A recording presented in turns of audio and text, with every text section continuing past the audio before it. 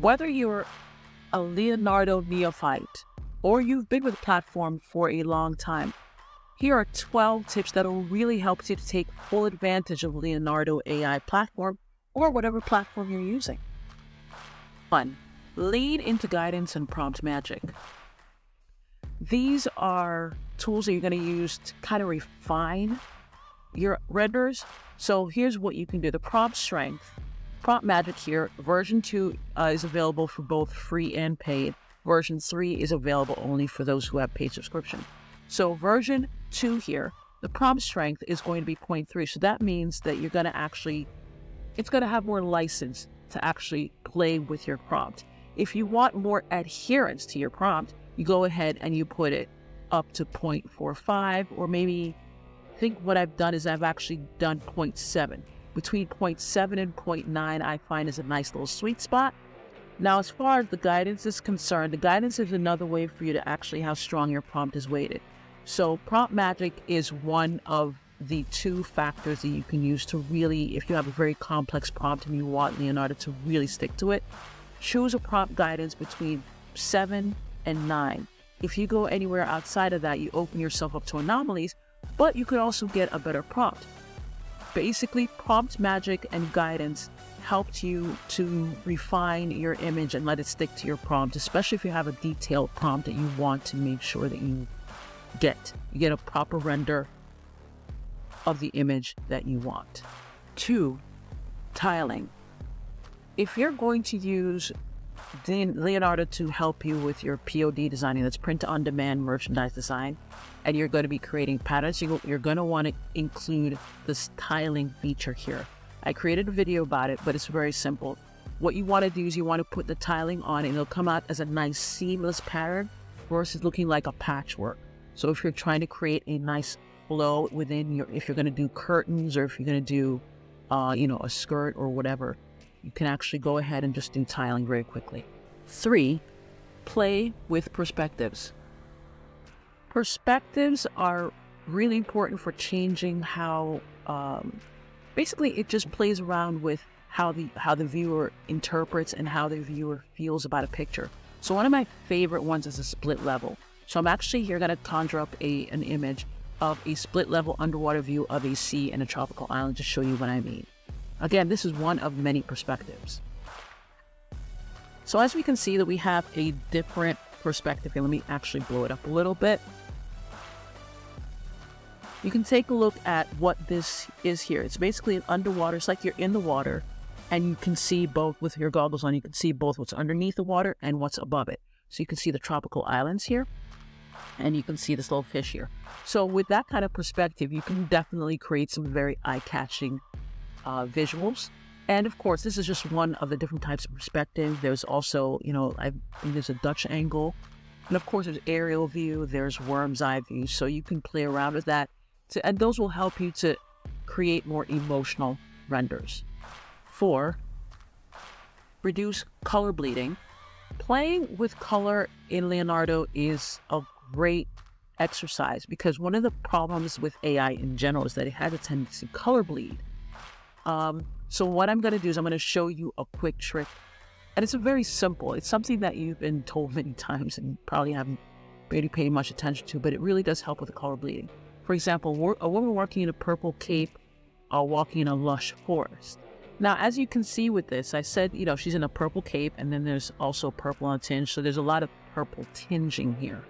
So what we're going to do is we're going to reduce the purple tinging, and there's a simple trick to that, and it involves being more detailed. So basically, I'm going to go ahead and add more detail to this prompt. So I have the purple cape, but then I'm going to add thick brown trees, thick green grass with patches of white and yellow daisies. Now this will not completely eliminate the purple, but you'll see that it significantly reduces it.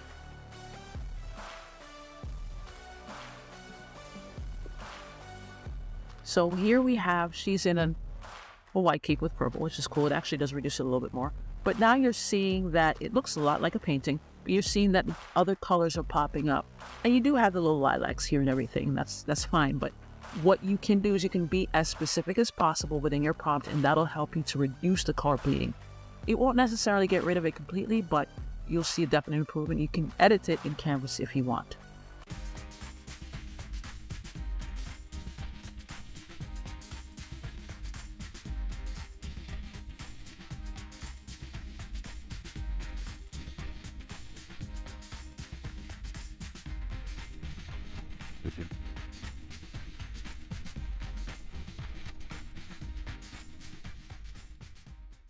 Five, play with different color palettes.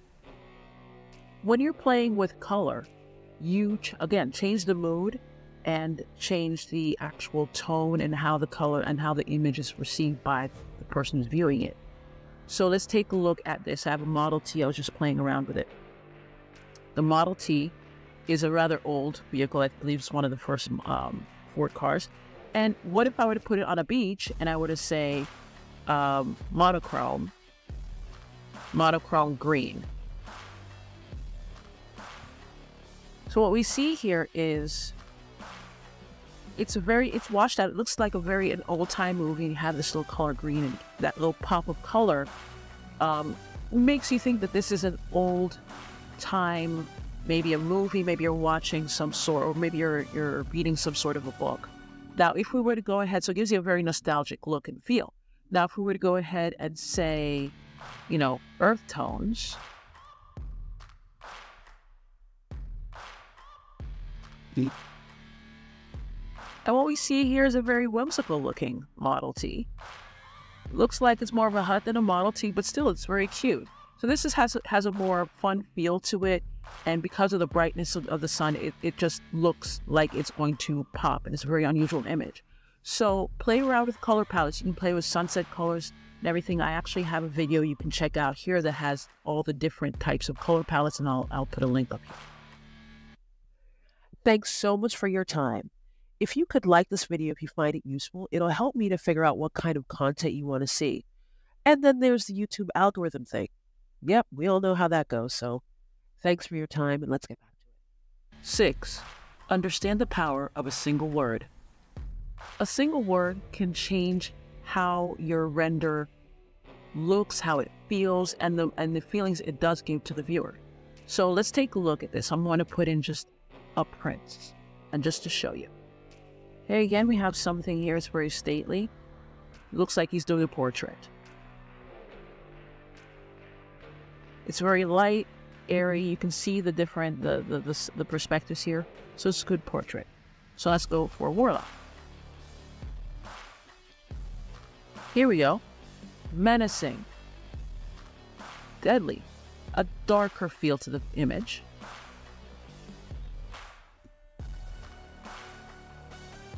Warrior.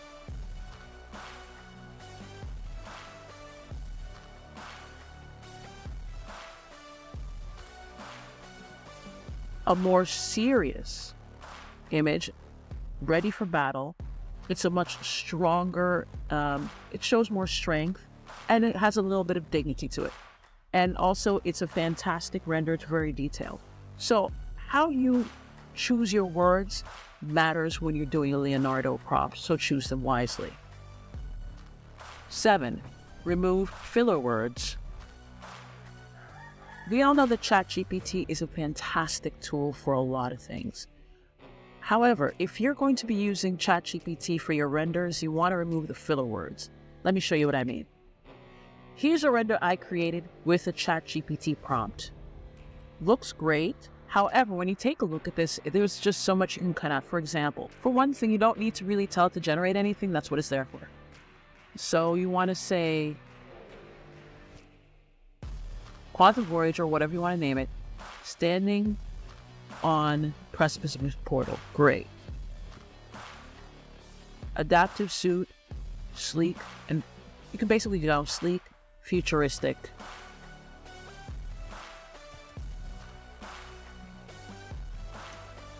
Adaptive suit. And so on. One of the things I find with ChatGPT is that it says capturing the essence of something. Really, Leonardo doesn't care about what it's capturing the essence of necessarily. So what you want to do is you want to go in and take out all the unnecessary phrases, whatever you're using ChatGPT, so that you have more room, so that when you see a render, you can actually say, okay, I want to add this perspective. I want to actually do the composition this way. So you have more room to play around with this. So get rid of the filler words. Just keep it simple.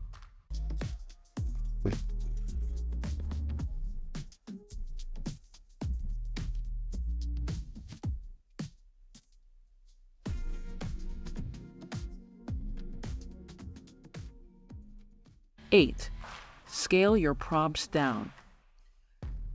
Now, going back to this prompt about the quantum voyager, I want to actually reiterate that as far as keeping it simple, you want to kind of make your renders a little less complicated. Now, to me, this is a relatively simple, but it's got some complexities to it. So what you want to do is you want to actually bring it down to the lowest level. So you want to see, quantum warrior on the precipice of the thing. Then you want to say holographic wings emitting vibrant energy. So you want to take this out, take a look at it. Again, it's very simple. I think it's under 100 characters. Whether you're having a problem with an image render from Leonardo AI or any other image generator, you want to take a look at your prompt, make it as efficient as possible. Just give it the basic ideas. Yeah, you can make a more complex prompt, but when you have a more complex prompt, you have a chance of coming out with a really rich image, but you also have the chance that the actual platform will mess up your image, and then you're going to have to start all over. So in this case, what I've done is I've actually just scaled it down a little bit, and it looks like a pretty good image that I can play with. Now I can go ahead and add whatever I want to it, but it definitely helps that if you're having problems with your prompt, just start with the basics. 9, play with photo settings for more realistic images. When I want to create really photorealistic images for if I'm going to be doing something for my book or anything like that, I like to play around with photo settings. I'm not a photography enthusiast expert by any means, so I've had to really lean on ChatGPT to help me get the right terms and to put the right perspectives and the right photography lengths and ISOs together properly so that it makes sense to ChatGPT, to Leonardo. So what I'm going to put here is just a very simple prompt that I came up with that had a little help with ChatGPT to create, and it's just basically a ghostly image of a shipwreck. So in here I put f-stop, apertures, ISOs, and all that stuff to put in there. And this is what makes sense. So let me go ahead and see how that comes out. Now, as you can see, this looks like something that you would definitely be able to take a picture of. So it does fulfill the promise of being photorealistic. So dealing with photography settings, if you're a photographer, if you're enthusiastic, then go ahead and put those different terms in there, and you'll come up with something a little bit more realistic. Because low power and power outages are too common, I'm using Bluetti's portable solar system to keep my lights on and appliances safe. Click the link below to see if the Bluetti solar power system is right for you. 10. Play with styles and media. You can play around with different styles and different textures within your render to give it, of course, that different feel. So let's take a look at this. Let me see. Female superhero. Afrofuturism. Futuristic. Full bodysuit. Making charcoal.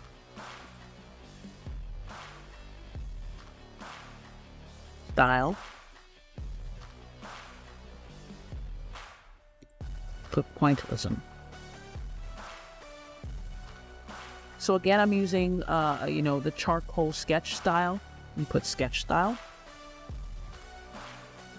And then I'm using pointillism, which is a a type of artistic style.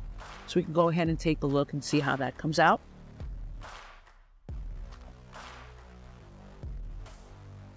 Awesome. So you can see that it's got the pointillism. It's basically, it looks like a charcoal sketch. So it's got that kind of diffused look. Then you have the little pointillism, which gives that nice little, it makes it look like it's made of dots, which I think Chirot was an artist of that. So it looks absolutely beautiful. You can go ahead and play around with it and do, acrylic style, and then put in impressionism.